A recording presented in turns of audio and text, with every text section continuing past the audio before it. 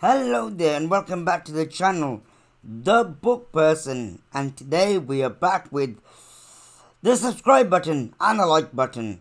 But on a serious note, we're back with more Garth Nix. So we're back with the Keys to the Kingdom series, and we're on the fourth book, Sir Thursday. Now, as you know, the previous books have been Arthur trying to survive the treacherous trustees who all have various parts of the will. Now, Arthur has defeated the previous bunch. Well, probably he has. But now he moves on to the fourth, Sir Thursday. So just after defeating, was it Drowned Wednesday? Yes. He gets pulled into and conscripted into Sir Thursday's army. Why?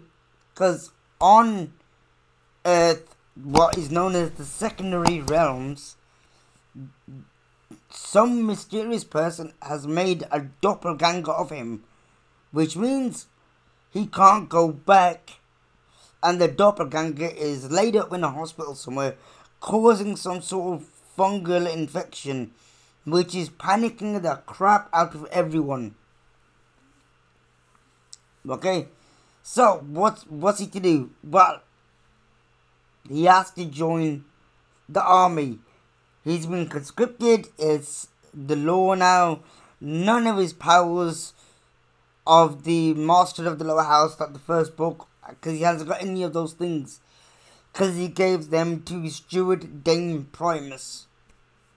So he doesn't have any power. So now he's stuck in the army. And the army is in a campaign against the Piper. Yes, I said the Piper. And yes, I do mean the Pied Piper, who helped bring a bunch of children to the house realm.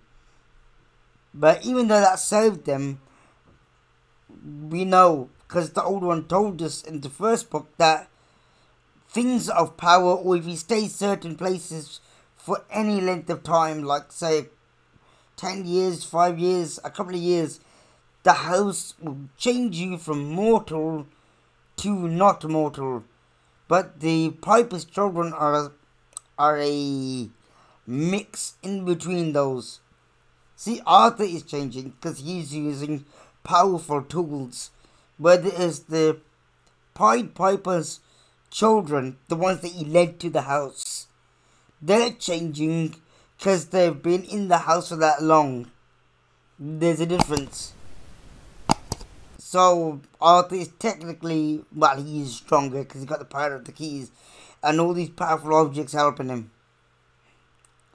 So he's in the army. They're in a campaign against against the Pied Piper.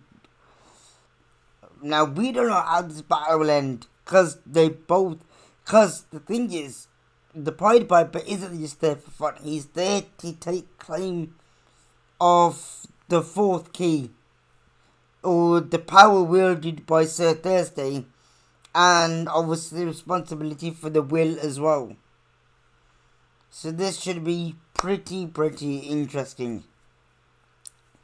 Anyway, that's all I have to say on this, because otherwise if I say any more, I will reveal crucial plot points, and I want you guys to go out and read the fourth book after you've read the third book, after you've read the second book, and after you've read the first book.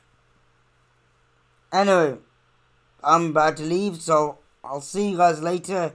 Enjoy reading the books, enjoy hitting that subscribe button, and ring ding that bell for more notifications on The Book Person.